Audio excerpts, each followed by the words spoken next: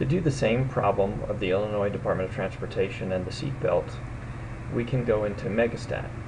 To go to do the problem in Megastat, we go to Megastat, probabilities, discrete probability distribution, and we want the binomial.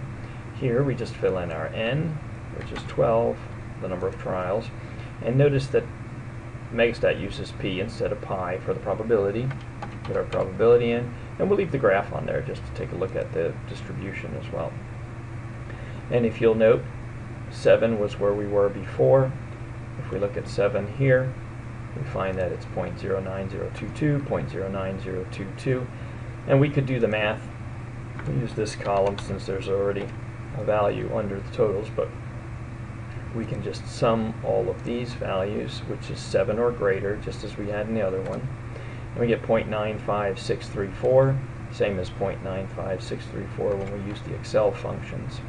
And again, you could do the same math of subtracting the 1 from 1 to 6 and below. We'll just go ahead and do that.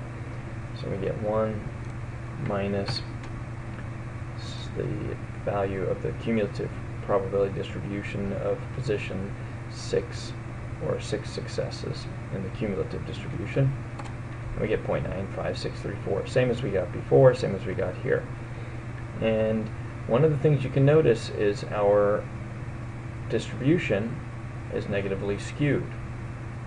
If you remember, we talked about this a little bit. 0.5 is the point when we start out and we have low values of probability per trial. Our probability distribution is skewed positively.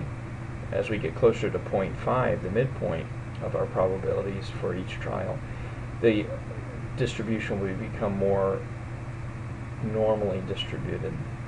And then as we increase beyond 0.5 up to 1, it becomes more negatively skewed.